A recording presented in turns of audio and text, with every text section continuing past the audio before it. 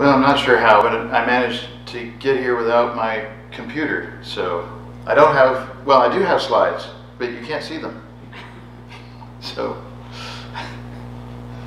I could hold them up like this, but I don't think it's going to help any. Yeah, and I didn't figure that would help.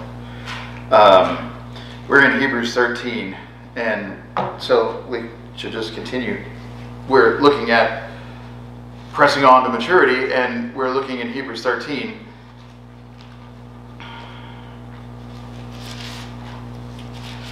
I am kind of sad that the slides didn't make it, because they were pretty good. They were pretty good. Now, I had some things I was hoping to show that I feel like are a lot easier to follow visually, so oh well, do what we can do. Hebrews 13, verses 1 through 8 is where we are drawing to a close the letter, and these are the reminders, if you will, of New Testament teachings. They are, all of them, just reminders of things that went before, but we were told that we needed, to go on from the elementary principles to maturity, and I'm tempted to draw a parallel between this in Hebrews 13 verses 1 through 8 and the elements or the elementary principles in Hebrews 6 verses 1 and 2. I count 6 things in Hebrews 6 and 7 things in Hebrews 13, and they are, mutually exclusive things. Seems like these are maturity topics. These are the kinds of things that we talk about when we are mature. So there's that. For what it's worth, I count them as things that we actually should treat as more mature things. Repentance, faith, baptisms, laying on of hands or fellowship, resurrection, and the judgment are all of them elementary.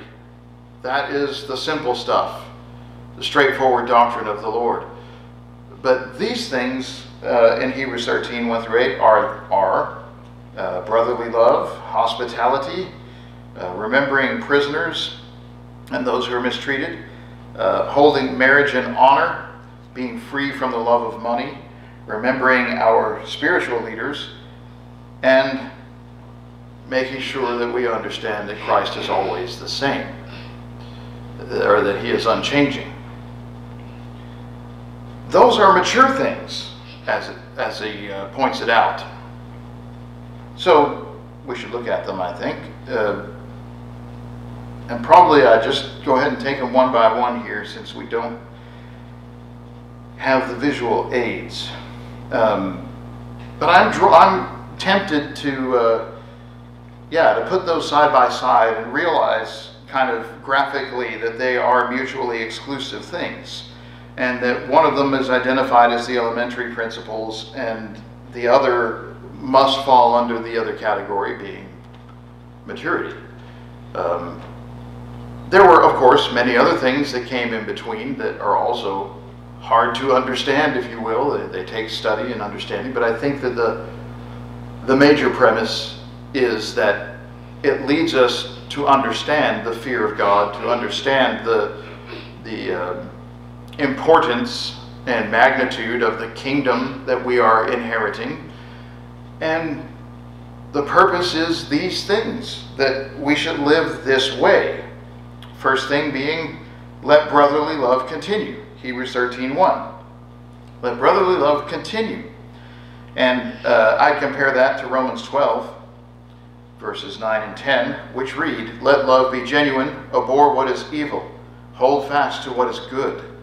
Love one another with brotherly affection, outdo one another in showing honor. So it's true, we as Christians ought to treat one another very well and very kindly. And as he says, outdo one another, showing honor. Yeah, we ought to be brotherly, we ought to be kind and affectionate with one another, and show honor where honor is due. But let love be genuine, abhor what is evil, hold fast what is good. Yeah, it has to be the real thing. You've got to be sincere. And this is the idea, I think, with let brotherly love remain, or let it continue.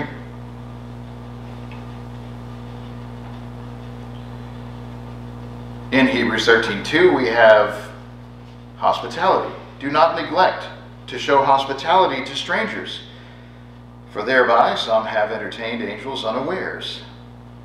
I don't know who says unawares anymore, but the English Standard Version does, apparently. Unwittingly, unknowingly, without knowing it. But do not neglect to show hospitality to strangers. This idea, this hospitality, is the ancient Near East practice, and I think it's actually still alive in a lot of the Near East. The practice of showing, I guess, of this grand practice of hospitality, that travelers would be welcomed to a city, people would be ready to receive travelers and put them up in their home so that they could, exchange with them. They could give them rest, give them food, tell them what's so great about this town and its people and its history, and hear story, world news of the world from those who are traveling through as well. And there's a grand tradition about being, kind to your guests and to travelers. And in that time, of course, you would have gone a great distance to reach the next city, and was something that took you all day, and you were going to need to rest for the night. And people understood this, and it was not, some kind of a threat or a weird thing. Some foreigner comes into the city, traveling, you can tell the person is alone and is not from around here. So they showed kindness sometimes. Sodom and Gomorrah. Sometimes they showed kindness to strangers who came to town. This is the meaning of hospitality, and why it says strangers. That means foreigners.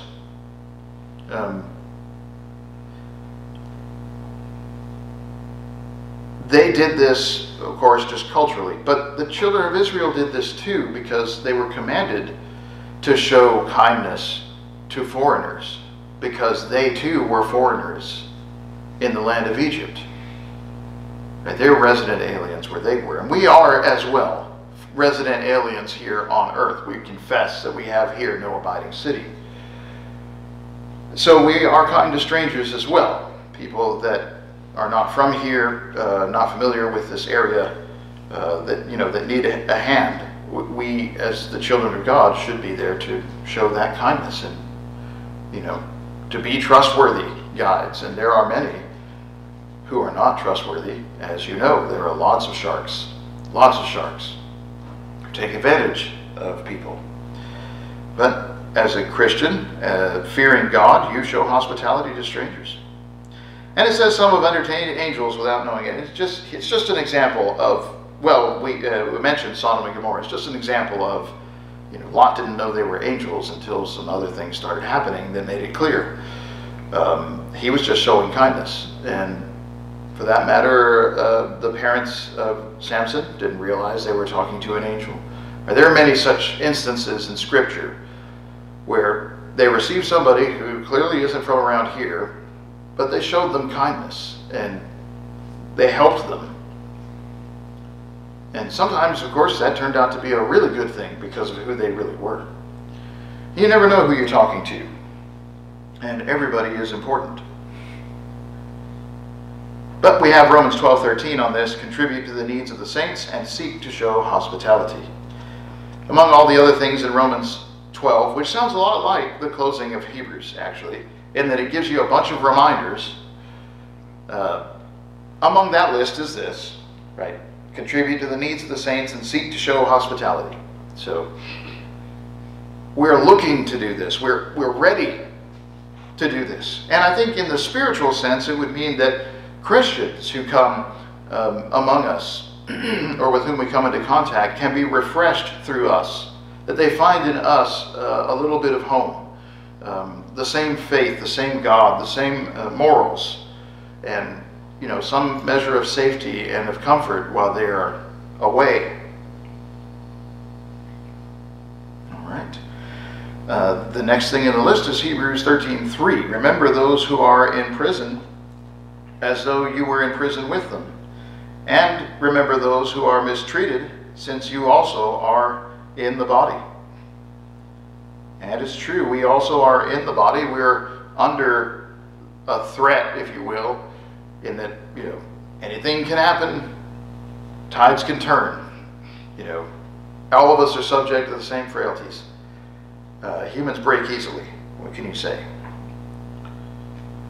But he said, remember those who are in prison and those who are mistreated. When it comes to those who are in prison, I'm reminded of Matthew 25, verse 36, where Jesus speaks about dividing, the goats from the sheep, and to those who are on his right, he says, you did these good things for me, insofar as you did them for the least of these little ones. One of the things that they did in Matthew 25, 36, I was naked and you clothed me. I was sick and you visited me. I was in prison and you came to me. And it's true, when you're in prison, you're in need. You're not earning any money, so you need things, and your family needs things. And when somebody is in prison, and you visit them, meaning you're coming to see them, you're checking on them in some regular sense. That's the meaning as well when it says that he says, I was sick and you visited me, meaning you cared for me in some way. Same is true for prison. The person who is in prison needs a lot of help. They're not able to make money. Their family is not able, to have an easy time without that income. They need moral support. They need Bible teaching. Right? There's a lot of things that a Christian needs, and who better to supply that than Christians? We should be the ones who do something about that, who visit. And the question of why are they in prison is a different matter, right? It could be because they've done wrong and they need to repent, and perhaps they already have, but they've got to serve their time, and so we're going to help to the best of our ability. But it could also be that they're unjustly imprisoned because of the faith. That happens. Or just plain unjustly imprisoned with no regard to the faith. That's possible. It's not terribly germane, I think, to consider why are they there. What you know is that this is your brother, your sister, and they need your encouragement and your support and your help, and they should get it. Others in the world have this right and enjoy these things from their family. Why shouldn't the family of God be at least as good? But you have also 2 Timothy 1, verse 8, where Paul tells the young man, do not be ashamed of the testimony about our Lord, nor of me, his prisoner, but share in suffering for the gospel by the power of God. Right, the power of God is perfected in weakness, 2 Corinthians 13, but the power of God is evidenced in Paul while he is imprisoned, and he's telling the young man, look, don't be ashamed of the testimony about the Lord, don't be ashamed of me as prisoner, but share in suffering for the gospel. There's something to that too, that if you're going to visit somebody who is imprisoned because of the gospel, and you're visiting them because of the gospel that you obeyed, well, isn't there at least a chance that you'll walk in but not walk out? Or whoever is there will notice that, hey, he's one of them. Get him, That could happen. So nonetheless, with bravery, you still do it. I mean, we read about when Stephen was stoned to death in Acts 7, it says, devout men raised a lamentation over him and buried him. And it's true, it would have taken some stout fellas, not because he was a big, heavy guy, but it would have taken some stout fellas to stand up to a reigning political party that just stoned someone to death for espousing these beliefs. So it took guts for them to do that, and they did it. There's no record of anything bad happening to them. But whether it did or it didn't, they did what was right. And we also ought to remember those in prison. We also are in the body. We have, and to be, as he says, don't be ashamed of the testimony and don't be ashamed of the prisoner. Stand up for what is right. And that's true. Evil doesn't just age off or go away. We have to fight it. We have to stand up to it. Also, this came from Hebrews 10:34. Remember those in prison has a reference to something that they literally did, which is Hebrews 10:34. You had compassion on those who are now in prison, and you joyfully accepted the plundering of your own property, since you knew that you yourselves had a better possession and an abiding one. So the people to whom he wrote this already underwent this trial. They had compassion on those in prison. They accepted the plundering of the property. They knew that there was something better coming. They had a better possession, an abiding possession, something that lasts and is worth it, heaven. And as far as remember those who are mistreated, that same word occurs in Hebrews 11:37, where it records that the children of God over time were stoned, sawn in two, killed with the sword, went about in skins of sheep and goats, destitute, afflicted, and mistreated. So again, when he says, remembering that you too are in the body, there's a little bit of, this can happen to you. How do you want to be treated if this becomes your lot?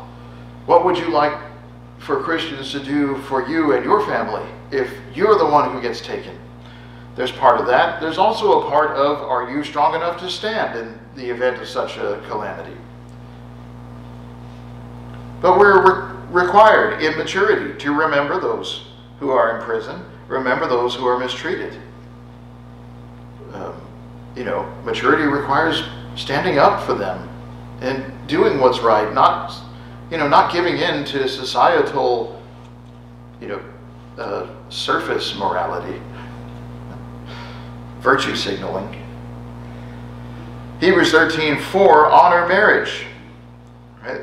This is fairly straightforward. Hebrews 13:4 reads, let marriage be held in honor among all. Let the marriage bed be undefiled. God will judge the sexually immoral and adulterous. It's a useful passage insofar as it defines, it's a very simple definition for how we conduct ourselves with regard to gratification of sexual desire. The marriage is held in honor. The marriage bed is undefiled. Every other bed is either sexual immorality or adultery. So that's plain. Sexual immorality is just the word fornication, and that means anything that is immoral, anything that is not a husband and a wife who belong to each other. But adultery specifically refers to those who are married and engage in fornication. So it's just saying all kinds of coming together that are not husband and wife are forbidden. If they're not married, it's fornication. If they're married, it's adultery. But what the category is not terribly important. They're sin, and they cause a loss of souls. That's the important thing. What should be honored is marriage. It's a valuable thing, a precious thing is what that means. Should be considered valuable and precious, an important thing. And when he says, let the marriage bed be undefiled, if marriage is held in honor, and then the marriage bed is held undefiled. So these are parallel, and what it means is that our actions can honor marriage and keep the bed clean, or pure, we should say, or our actions can dishonor marriage and bring impurities to the bed. So that's the meaning of the passage. It's rather, as we say, it's rather plain, it's rather simple, but it's useful because it gives us a definition. Because people are always coming up with new ways to commit fornication. It seems like there's no end to the various combinations of things that people come up with. But it comes down to one thing, which is marriage is what is honorable. That's what God will accept. One man, one woman for life. Hebrews 13, verse 5 and 6, we speak of living free. You say, live free, man. Yeah, live free from the love of money. That's what it says. Hebrews 13, verses 5 and 6. Keep your life free from love of money. Be content with what you have. He has said, I will never leave you, nor forsake you. So we can say confidently, the Lord is my helper. I will not fear. What can man do to me? All right. So we keep the life free from the love of money, and we are content with what we have. And we are able to do this because God has said, I will never leave you nor forsake you. So when we have God and God is with us, then we have what we need. Everything else is icing, is cake, you know. Keep the life free from the love of money. Be content with what you have. I mean, it's a wonderful thing. If you can be content with what you have, you've overcome so many troubles in life. It's the desire to have more that is a real problem for people.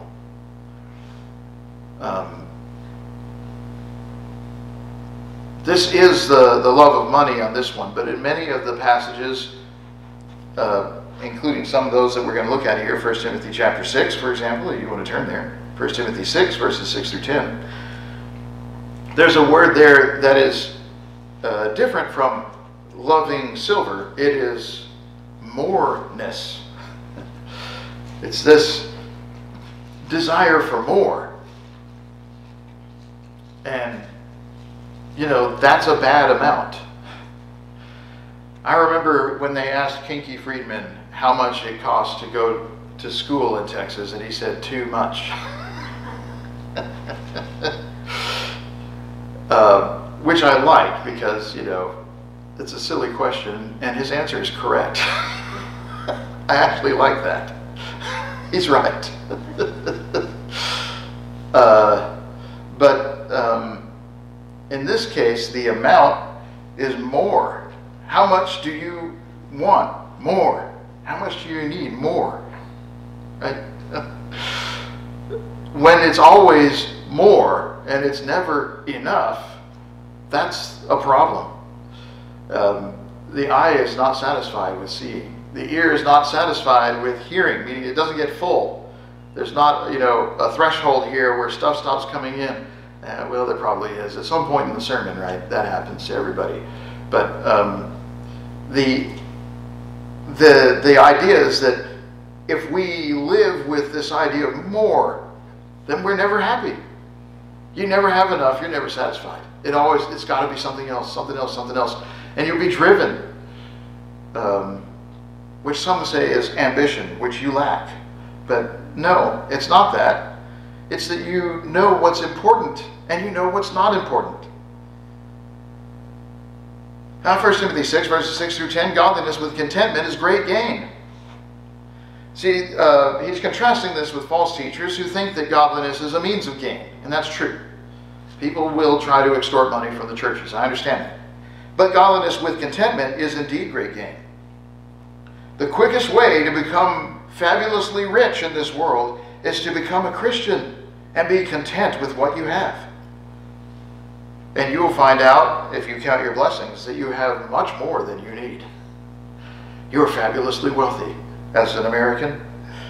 Godliness with contentment is great gain. We brought nothing into the world, and we cannot take anything out of the world. True. But if we have food and clothing, with these we'll be content. Our saying is food, clothing, and shelter, but in Greek, the clothing idea includes things that cover your head, like roofs. Having food and clothing, with these we are content. Some place, some shelter, some protection from the elements, enough to eat. And we're content. We have what we need. But those who desire to be rich fall into temptation, into a snare, into many senseless and harmful desires that plunge people into ruin and destruction. And it's true, you can find all kinds of useless things to spend wealth on. Or all kinds of useless goals to chase. Unimportant things. Sorry. That means I'm running out of time on the tape. There are all kinds of useless things that you can chase. And as it says, there are harmful desires even that plunge people into ruin and destruction. The love of money is a root of all kinds of evils. Many different things come from people's desire for money. They love the money, and so they sell out at all levels of society, at all levels of rank, and that's how it is. Money drives the world, unfortunately. It is through this craving that some have wandered away from the faith and pierced themselves with many pangs. Yeah, the pursuit of riches can lead you into a whole lot of things that are just not necessary. And you can live right and be right with God and be content with what you have. And be, as we said, very wealthy in the Lord.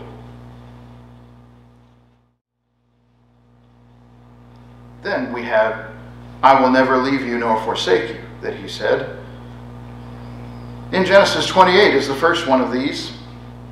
This idea, I will never leave you or forsake you, has occurred in multiple places, but it seems to me clear that, it occurs in some measure in multiple places. I will never leave you, or I will not forsake you, or I'll always be with you, something like that. But this statement, I will never leave you nor forsake you, occurs in specific places, and these are they. Genesis 28:15 is one. Behold, I am with you and will keep you wherever you go and will bring you back to this land. I will not leave you until I have done what I promised you. So God has already promised to the fathers, to Abraham, Isaac, and Jacob, I will never leave you nor forsake you. And they're going to leave, of course, and go to Egypt. Right? Come back to this land. God did not break that promise. He kept that promise. Then in Deuteronomy 31, you have Moses telling the people at verse 8, it is the Lord who goes before you. He will be with you. He will not leave you or forsake you. Do not fear or be dismayed. So the fathers had this promise, and Moses has this promise which he gives to the children of Israel who do go back and inherit that land. And then Joshua gets this in Joshua 1 verse 5. God says, no man will be able to stand before you, Joshua, all the days of your life. Just as I was with Moses, so I will be with you. I will not leave you or forsake you. So Joshua is given the encouragement to stay strong and to lead the people. He, in some sense, is assuming the role of Moses, who led them, but did not enter the promised land. Joshua led them into the promised land. And his name, of course, is Jesus, if you transliterate it to Greek. He's the one that got them in. Moses doesn't get them in. Jesus gets them in. But he has the promise from God, I will not leave you, I will not forsake you. So we had it with the fathers, we have it with Moses and the people, and now specifically with the second Moses, Joshua, if you will. And in 1 Chronicles 28, we see it with David and Solomon. The kingdom that God has established when he makes Judah the throne. In 1 Chronicles 28 verse 20, David says to Solomon his son, be strong and courageous and do it. Do not be afraid and do not be dismayed. The Lord God, even my God, is with you. He will not leave you or forsake you until all the work for the service of the house of the Lord is finished. David, as he leaves, hands off the work of building the temple to Solomon and gives him what he has been given. God is not going to leave or forsake. He will be with you until the end to get this done. And Jesus said a little bit, behold, I am with you always, even to the end of the age. But this phrase, I will never leave you nor forsake you, that occurs in Hebrews, clearly is a reference to this phrase as it occurs in the Hebrew Scriptures in the Old Testament. The principle applies, as we said. Jesus said that very similar thing that is clearly the same idea. But for the purposes of studying Hebrews, and what it's saying is, here's how you teach from the Old Testament. This is what we get from it. These are the lessons of those things that are recorded. And the psalm itself is Psalm number 118. And there's a lot of things in that psalm. It's rather lengthy, but it's about the deliverance of God. And the quotation is verses 5 through 7. Out of my distress I called on the Lord. The Lord answered me and set me free. The Lord is on my side, I will not fear. What can man do to me? The Lord is on my side as my helper. I will look in triumph on those who hate me. So when we are in distress, we call to the Lord. The Lord is our helper at our side. Which is a really interesting thing to say in the New Testament, especially in John's Gospel. The Holy Spirit is called the Helper, or if you have a really terrible translation, the Paraclete, which is the Greek word, paraclete. But what's great about that word is para being alongside and klete being called. So the person who is called to your side. This is usually in legal context, and it means your attorney, your advocate. But it also means your helper, somebody who's at your side. And, you know, this perhaps would go all the way back to Eve being taken from the side of Adam and called a helper. That she's at his side, she's there with him. The Lord is my helper. The Lord is on my side as my helper. I will look in triumph on those who hate me. What can man do? I will not fear. What can man do to me? This is in the context of remember the prisoners and remember those who are mistreated. Yep, that's what he's saying. God has not left or forsaken you. Even if you do suffer.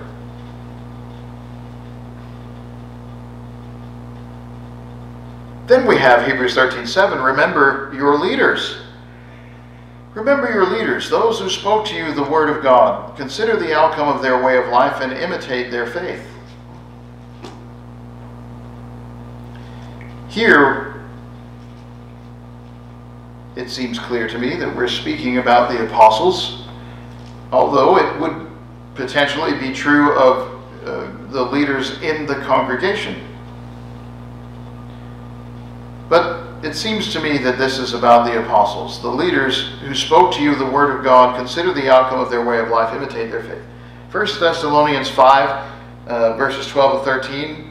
We ask you, brothers, respect those who labor among you and are over you in the Lord and admonish you. And we ask you to esteem them very highly in love because of their work. That one would argue that it's about your leaders in the local congregation who are over you in the Lord and admonish you. And it says to esteem them highly in love because of their work. Because they care for us. They're there to help us. Consider the outcome of their way of life. Imitate their faith. When it comes to way of life, this is really defined best by Peter. In 1 Peter, he uses this word several times. First one is 1 Peter 1, verse 15, and also verse 18. In 15, he said, as he who called you is holy, you also become holy in all your conduct. And in verse 18, he said, you are ransomed from futile ways inherited from your forefathers. The futile ways, that's the way of life. So on the one hand, because God calling us as holy, we become holy in all our ways. On the other hand, the ways of our forefathers were futile, and we were redeemed from those things to become Christians. Then in chapter 2, verse 12, 1 Peter says, keep your conduct among the Gentiles honorable, so that when they speak against you as evildoers, they may see your good works and glorify God on the day of visitation. So we live in this world blameless. We live in this world with conduct that is honorable. How to live in the world, as Hebrews 13:7 says, consider the outcome of their way of life. Imitate their faith. The way of life. Keep your way of life among the Gentiles honorable, is what 1 Peter 2:12 says. 1 Peter 3, 1 and 2, wives, be subject to your husbands, so that even if some don't obey the word, they may be won without a word by the conduct of their wives, when they see your respectful and pure conduct. So your behavior, your way of life, makes it very hard for a husband to deny the power of God. He can see the choices that you are making and how you are living with him. Because of your faith in God, he can see that something else is controlling this. Something else is is has sway with her, and she is always gracious, and that's a wonderful thing. In 1 Peter 3, verse 16, he said, keep a good conscience, so that when you are slandered, those who revile your good way of life in Christ may be put to shame. And in 2 Peter 3, when he closes with his ideas of or his vision of the end of the world, the 11th verse reads, since all these things are thus to be dissolved, what sort of people ought you to be in lives of holiness and godliness? That's the manner of life. Consider the outcome. Consider the eternal weight. And imitate their faith is what he said. And Philippians 3:17 tells us, brothers, join in imitating me, and keep your eyes on those who walk according to the example you have in us. Very New Testament idea that we imitate the faith of the apostles, and we also look to good examples in the brotherhood. Finally, Hebrews 13:8, Christ is the same, which reads simply, Jesus Christ is the same yesterday and today and forever. Now, if I were translating this, I would do it differently. I would say Jesus Christ yesterday and today is the same, even into the ages. Which is always how it says forever, into the ages.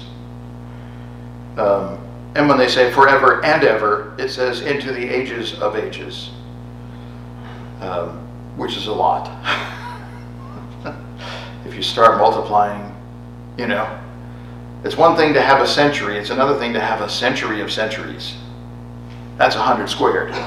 That's a lot of years, right? So one thing into the ages, but into ages of ages.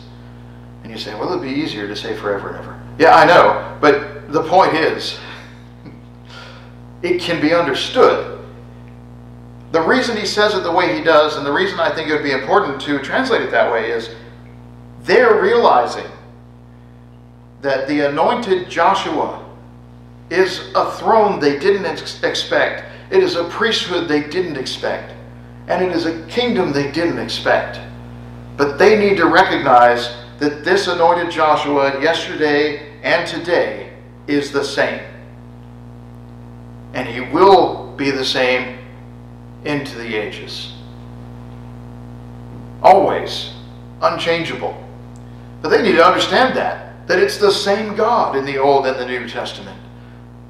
They're not leaving the religion of God, they're fulfilling the religion of God. Remember, this letter is to Hebrews. These are Jews who obeyed the gospel. And there's a lot more to talk about in that vein, but as regards maybe these kind of elementary, or these rather pressing on to maturity points, they just have to realize it's the same God that they're serving. The God of yesterday is the God of today, and is the God that will be forevermore. Nothing has changed in that sense. God is still God. And this was always his will, and this was always his intention.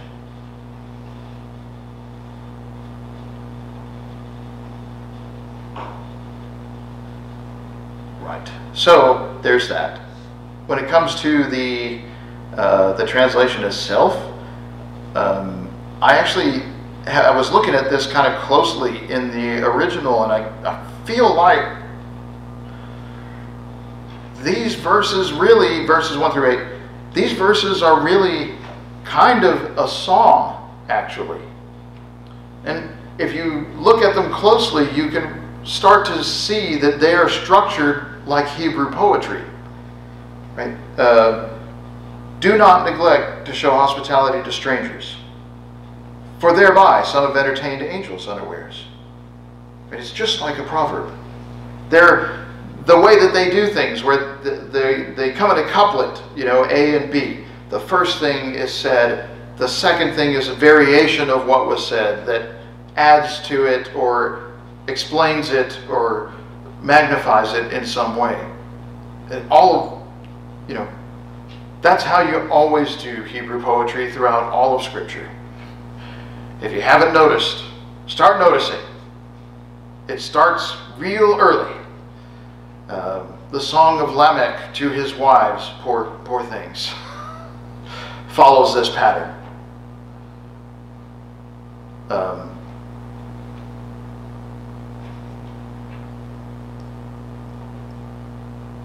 Remember those who are in prison, as though in prison with them. That's a couplet. One thing to remember the people who are in prison, another thing to imagine you are there. Stronger, right? Remember those mistreated, since you are also in the body. That's a couplet. Remembering people who are mistreated is one thing. Recognizing that that could be you is another thing. Let marriage be held in honor, and let the marriage bed be undefiled. There's an explanation, a fine point. Sexually immoral and adulterous, God will judge. This is how the text reads. That seems fairly clear. Keep your life free from the love of money, and be content with what you have. It's a couplet. It's Hebrew poetry, isn't it? This is a song. He has said, I'll never leave or forsake you. So we can say with confidence, the Lord is my helper, I will not fear. What can man do to me? That's a psalm. That's literally a psalm. It's a couplet, and it fits in right next to the other ones. Remember your leaders, those who spoke to you the word of God. Consider the outcome of their way of life. Imitate their faith. And then, Jesus Christ, yesterday and today, is the same, even into the ages. And that's the seventh one. So I'm tempted to draw this as poetry. I think it should be done as though it were a song. It would probably be a pretty good song. For what it's worth, and I don't know what it's worth, other than to say the appeal of Paul. It's obviously Paul, isn't it? Can we all agree? This is obviously Paul. Look how many times he quotes the letters of Paul. The appeal of Paul to his brethren in their native way of thinking and reading and learning about God, right? That's why I think that it's important to see this as Hebrew poetry, to understand how genuine, how earnest, and how strong this appeal is. It's reaffirming you're not a turncoat Jew. You are a real Jew. You are the real child of God. The whole purpose for our nation was this, and you are living it. That's encouragement. At a time when they're being treated like turncoats, and it gets more pointed than this, which we'll have to cover in the next lesson. It gets more pointed in the next few verses. But that should be enough. So, think about comparing them to the elementary principles. Think about putting them in poetic form. And consider how they are, all of them, reminders of the doctrine of the Lord. But it's interesting to think these are the things that are maturity. These are actually the things that are harder to do. Why is that? And I think those things are worth thinking about. Why are these the hard things? And it's that same thing. It's that tug of the world and persecution. The need for faith to endure. You have need of endurance. I thank you for your kind thought and attention.